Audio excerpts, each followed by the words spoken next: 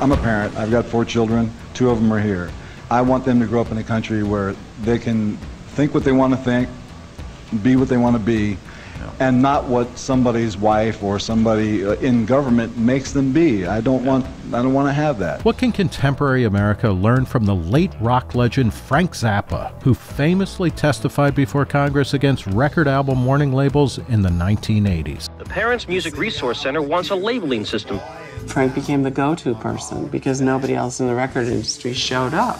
And my name is Bobby Brown. We live in a country where we're supposed to be free. We supposedly have democracy. Here, what do? Sit around and go, He was on a mission, and he was going to accomplish that mission no matter what. As a new documentary about Zappa makes clear, he leaves an ultra-individualist legacy that exemplified freedom of expression, musical innovation, and lifestyle liberation.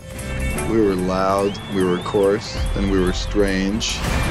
He had so much talent, it defied everything. By the time he died of prostate cancer in 1993 at the age of 52, Zappa had spent time in jail for making an obscene recording at the behest of undercover cops, released 60 albums in every genre imaginable, and offended the sensibilities of virtually every American. Watch out where the Huskies go, don't you eat that yellow snow. I think he matters now because he was very far ahead of his time in terms of dealing with where government was going, rise of far-right nationalism.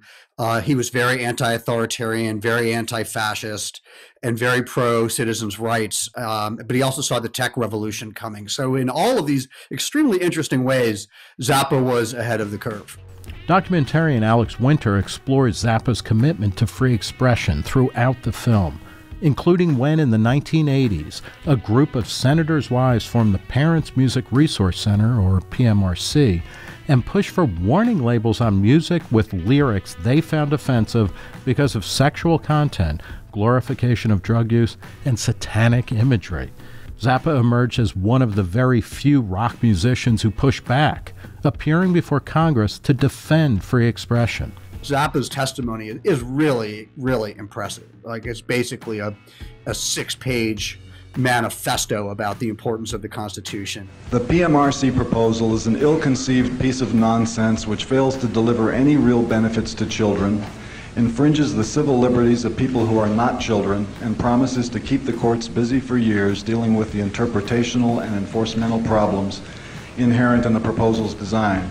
It is my understanding that, in law, First Amendment issues are decided with a preference for the least restrictive alternative. In this context, the PMRC demands are the equivalent of treating dandruff by decapitation. It's interesting because in retrospect, a lot of people look at those hearings as a failure because they ended up with the advisory sticker.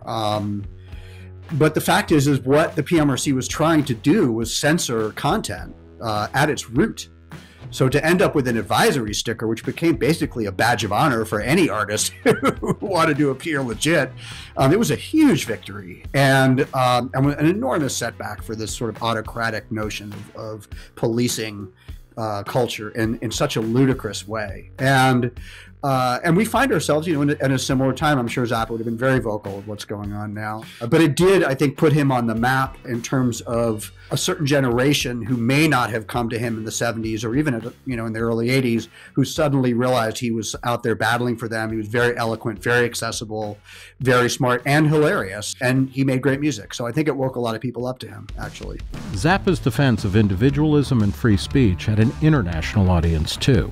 In 1990, Vaclav Havel, the dissident playwright who became the first president of post-communist Czechoslovakia, invited Zappa to Prague, where he received a hero's welcome for inspiring resistance to authoritarianism. There were thousands of people at the airport. They all knew who he was. He really was a symbol of freedom for them.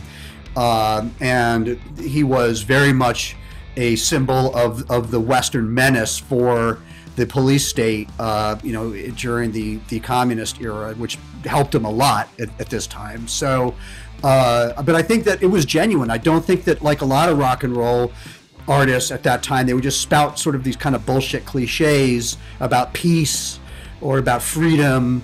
And they wouldn't really live it, and they didn't really mean it. They didn't really know anything about these things. They really were just capitalists who were trying to get more kids to buy their records. Zappa really did. I mean, his album, the lyrics, and he put his money where his mouth was, and I think that spoke to people as well. To Winter, Zappa's appeal to Americans was similar to his appeal for people living under communism. In societies that emphasize conformity and decorum, he unapologetically blazed his own path. He didn't really fit into any particular political bucket, and a lot of people claimed him. I think that Zappa was, at heart, anti-authoritarian, very pro-individual liberty. He was not super anti-government. He just was anti-government corruption and malfeasance, and very pro-citizens' rights.